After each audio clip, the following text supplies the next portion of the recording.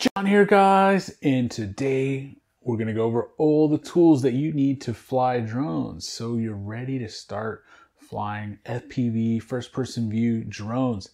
And you need a controller, you need some goggles, and you need a drone itself, but what do you need in your toolbox in order to keep those drones up and running, to do a repair if something goes wrong, to even switch out a prop, or to build your own from scratch? That's something that's a little bit fuzzy, so let's clear it up for you. Number one, you need a good set of drivers. You can get some inexpensive drivers for about 10, 12 bucks, and the sizes you're gonna need are 1.5, 2.0, and 2.5 hex. Now, this is a set of premium drivers. I do recommend you invest in a set like this. This is like 40 bucks, where a cheaper set will be 10 bucks. These are super strong steel and will never strip your bolts. Nothing's more frustrating than stripping a screw on a frame. You can't get it apart to replace a simple part, and now you're sitting there with a little jeweler saw for hours and hours. No, if you can't get this, go ahead and start off with a cheap set, and whenever you upgrade, get one of these. Move that cheap set to your field bag so that you can do repairs out in the field when you're flying. Next up, you need a soldering iron. Now, you can get a $10, $20 cheapie on eBay that will work okay, but when you have the chance, I really recommend spending $40 to $50 on a TS100. This is a portable soldering iron. It's good enough that you can use on the bench to build every single quad that you build, and you can keep with you in the field. So if you are flying, you crash into a tree, one little motor wire comes loose, instead of having to go home, you can repair it in about 20 seconds in the field by hooking up a LiPo battery to this, and then boom, you're off and ready to go. This is my recommendation. You can also go all the way up and spend $100 or $200 on a Hacko or something like that, but in my experience for FPV, this does the job perfectly. So now that you have your soldering iron, the next thing you're gonna need is solder. Now, I really recommend you buy quality solder. It's gonna make your life so much easier. The cheap stuff just doesn't melt right. The joints break apart. You wanna spend and get Kester's or MG Chemicals, and you wanna get 6337. That 6337 mix is gonna give you the perfect amount of lead, and it also has a rosin core if you get this Kester's variety. These little rolls will last you to build, 2 or 3 quads. They're about $5, $6 bucks, or you can spend 30 bucks and get this big roll. It will last you for like a million years. Go ahead and get you some solder wick. That's just some copper wire that will allow you to undo a solder joint. We recommend is getting some flux. I just use one of these Kester flux pens. It's very easy. You just kind of wipe it on there before you start soldering.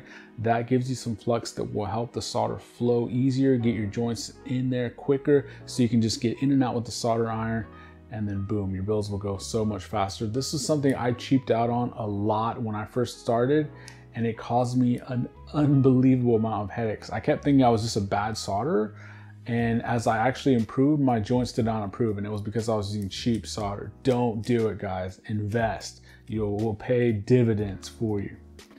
Next thing you're gonna wanna get is hardware. You're gonna wanna get a pack of screws for M3, the screws, and the standoffs and nuts.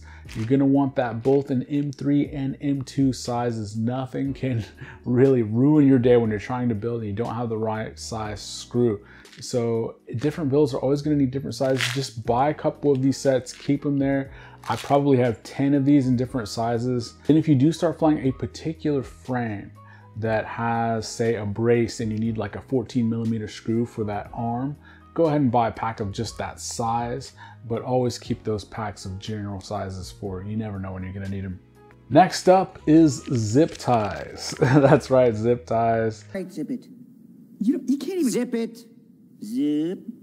You're always gonna need these flying drones to anchor a wire down, to anchor your antenna down, to hold anything together. You're gonna need these in different sizes to hold your battery leads and anchor those in place so that when you crash and your battery launches, it doesn't yank and destroy your electronic speed controller.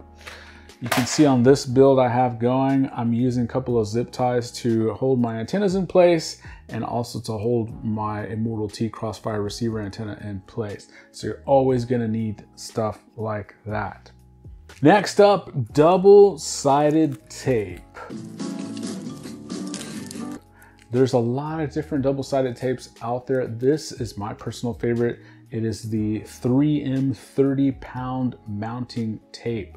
This stuff you can use to mount a receiver to a flight controller, to mount a receiver to a frame, to mount a VTX somewhere, and you can also use them to mount things like race wire to the arms. You always want to get a layer underneath that race wire so it doesn't cause a short on the carbon of your arms because it could be conductive. This stuff will mount something in place and it will not move. And it's not like epoxy or something, because if you pull it from the side, you can remove it and redo it. A roll like this costs 10 or 12 bucks and it'll last you like dozens and dozens of builds. I've had this for a while and it's not even like 20% into the roll yet because I just use a little chunk at a time. This is awesome stuff. Next up is heat shrink. You're gonna want heat shrink in a few sizes. Some people like to heat shrink their arms under the motors. You're always gonna want to heat shrink your receiver so that nothing touches it. I personally also heat sink a lot of my video transmitters on the analog side.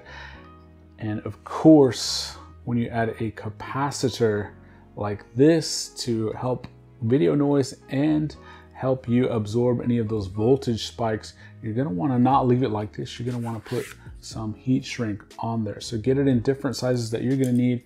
I carry this big size to be able to go over this specific use case, but I also use a lot of smaller heat shrinks for other tasks.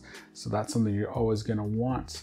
And while you're at it, now you can melt this heat shrink with your soldering iron or with a lighter, but if you wanna get the cleanest, you're gonna wanna use a heat gun. You can buy one of those at Harbor Freight. With that 20% off coupon, it's like 11 bucks.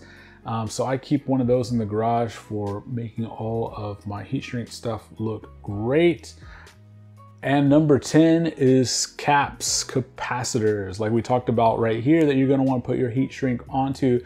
This will help you with those voltage spikes. That'll make your electronics last longer. A lot of times in a crash, you will get a voltage spike that could fry the board, and having a capacitor on there can be the difference to having to replace your entire electronic speed controller and possibly other components to the capacitor absorbing that voltage spike and letting you fly with no repercussions. It's not like a aura of invincibility. Things can still fry if you crash hard enough, but it does add a layer of safety. I was frying so many ESCs back in 2017 when I first started racing, and ever since I started adding caps to boards, it's really almost all but stopped. Now, part of that is because the ESCs have gotten better, but just on the safe side, these things cost like $1 and they come in different sizes. This is a small size that you might use for a micro, and then for a full size 6-inch, you're gonna use like a 1000 or a 680 35 microfarad capacitor. So those are the tools you need. Go ahead, if you're starting to fly FPV, accumulate all those as soon as you can. Just keep them in your bench. You never know when you're gonna need them, and it's gonna make your builds last longer. It's gonna make your building time easier. You wanna reduce the time that it takes to build. You wanna improve the quality of your builds so that all of that extra time that you're saving can go towards flying. That's what you really wanna do with this hobby. So what do you think in the comments, guys? Is there any must-have tools that I missed? Leave them in the description below, and I will put them up on the screen. If you need any of this stuff, I have links of where you can get all this stuff. If you click any of those links, it does help the channel and help me make these videos to help you guys. Thanks, guys.